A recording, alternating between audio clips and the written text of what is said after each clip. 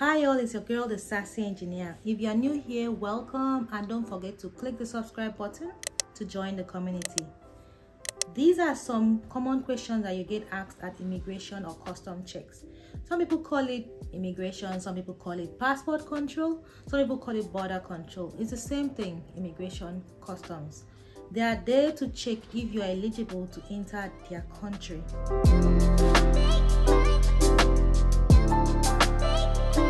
These questions apply to immigration in whatever country that you are going to, be it Australia, New Zealand, United States, Japan, even Nigeria. The tip here is to keep your answers short and simple. Only provide details when you are asked. Don't get too excited or anxious and say more than you are asked. It's not bad, but you want to be careful so you don't say something that will implicate or complicate your situation. And lastly, don't be too tensed. They are all humans like you, so relax and answer your question happily and cheerfully. To the first question which you get asked, and this one is a must. May I see your passport? What they want to see here is your travel identity document, which is mostly passport. So you respond by handing over your passport to them, or you can say here it is or here. It doesn't matter, but they just want to see your passport. I often just hand it over to them depending on how I feel or how long my flight was, or if I'm just too tired to talk, so I hand it over to them.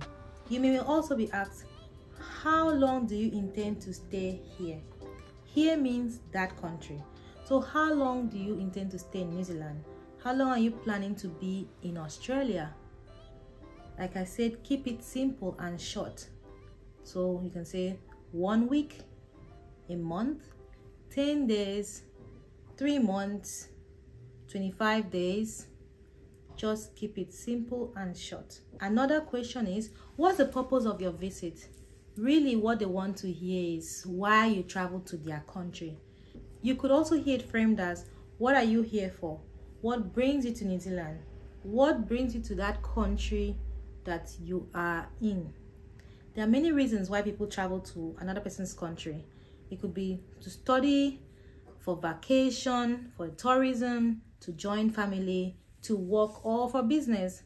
So, remembering the tips that I gave you, keep it simple and short.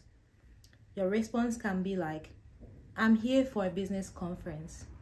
I'm here for a business trip. I'm here to study. I'm here for my master's. I'm here to visit my auntie. I'm here to join my husband, my spouse. I'm here for a trip. I'm here to see Disney. I'm going on a hiking trip. So to answer this question, you have to know your main reason in that country. Of course, there are other side things that you may do. For instance, maybe you really came to see your auntie, but in the process, you're going to go sightseeing, and then you may end up doing something else. But your main reason is to see your auntie. Or you came for a conference, but you also intend to go sightseeing. You also intend to visit Disney. You also intend to go for a hike. But your main reason is a conference. So there are many reasons why you are traveling to that country. So state your main reason. Except they ask you more details, then you can give more details. Another question you get asked is, are you traveling alone? They want to know if you are a solo traveler or if you are traveling with someone else or traveling with a group. Now this is very simple and you don't have to panic or stutter around this. If you're traveling alone, you say that you're traveling alone. So yes, I'm traveling alone. If you're not traveling alone, then you tell them that you're not traveling alone.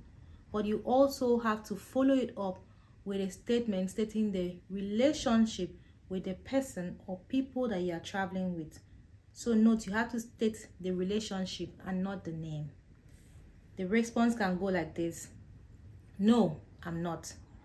I'm traveling with my husband. I'm traveling with my wife. I'm traveling with my friend. I'm traveling with my auntie. So you notice that you're stating the relationship and not just the name. You can't say I'm traveling with Peace. I'm traveling with a meme. I'm traveling with Davido. Who is Davido? Who is Peace?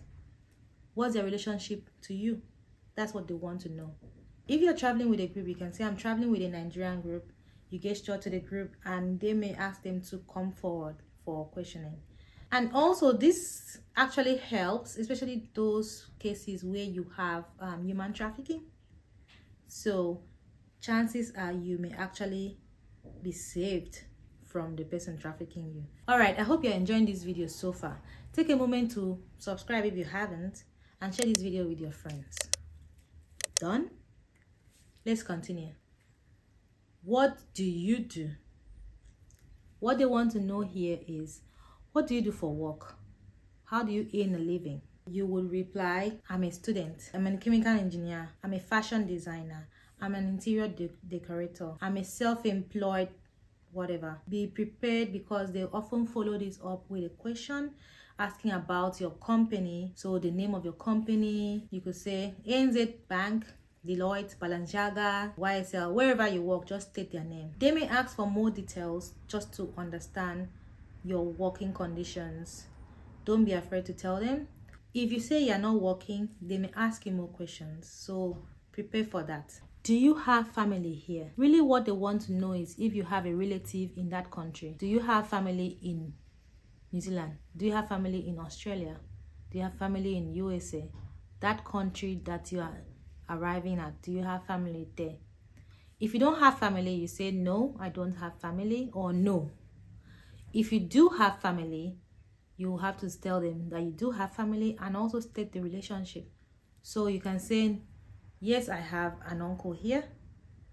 Yes, I have a family here. My uncle lives here. My brother lives here. My mom lives here. My husband lives here. My wife lives here. They may follow this up with more questions. They will most likely ask you more questions about this your relative. They'll ask you for the name, where they live, where they work, what they do for a living, and if you will see them. Do not panic, just answer the question honestly, but remember to keep it simple and short, and only provide details that you are asked. Where will you be staying? This is another common question that you get asked at the immigration or border control. And I know that it can ruffle some people's feathers because people are like, oh my God, I put this address when I applied for my visa. Now the address have changed. Some people can panic. Do not panic. What they want to know is, where are you going to be staying for the duration of your trip? If you're on vacation, if you are here to study, where are you going to be staying for the first few weeks? They just need to have a contact address that they can reach you if anything happens. So do not panic because you change your address in the process. And for students, it doesn't mean that the address that you told them that you're going to be staying has to be the address you stay on the entirety of your study. No, you can actually change your accommodation during your study. You can change it every other month if you want to, but that's up to you. That being said, if you're staying in a hotel, you could say, I'm staying in, insert the name of the hotel. So for instance, I'm staying in Millennium Hotel. I'll be staying in the Quadrant in Auckland. I'll be staying at the Compton Hotel in Queenstown. That's how you respond. If you're staying with family and friends, you also state that you'll be staying with your auntie.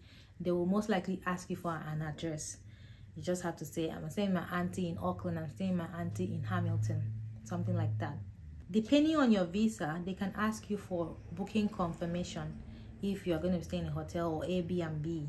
So you have that booking confirmation available in case they ask you. Have you been here before? Another common question. If you have not been here before, you will simply say no, I've not been here before, or you just say no. If you have been here before, yes, I've been here before. The question can also be framed as, is this your first time visiting the country? If it is your first time, you say, yes, it is, or yes. If it is not your first time, you say, no, it's not my first time, or simply no. They may follow up with a question like, when was the last time that you were here? So just simply state the time, 2019, 2020, the year is fine. Or if it was 2 weeks ago, just say 2 weeks ago, a month ago. And chances are they may follow up with another question asking for your reason for being in the country the last time. So what did you do the last time you were here? So you can say, I was here on vacation, I came for a conference, I was here to visit family, I was on a business trip. So keep it short and simple. Only state if you are asked. If you are not asked, then you don't have to state. One more question that you get asked is regarding your visa. Many countries these days are moving to or have moved to e-visa, so it's not very common again to get asked for your visa. Once they scan your passport, they can get your details. But some countries still ask for your visa. So even if you have an e-visa, I'll suggest that you print out a copy of your e-visa. Those are the common questions that you get asked at border control, passport control, basically at customs. For New Zealand, there's an extra security check, which is biosecurity. There's a video on my channel that talks about this and some of the questions that you will expect to be asked there. If this video has helped you, give it a thumbs up, and also don't forget to share it on your timeline, to your friends, to your family, just about anyone you think that needs it. Thanks for watching, and see you in the next one.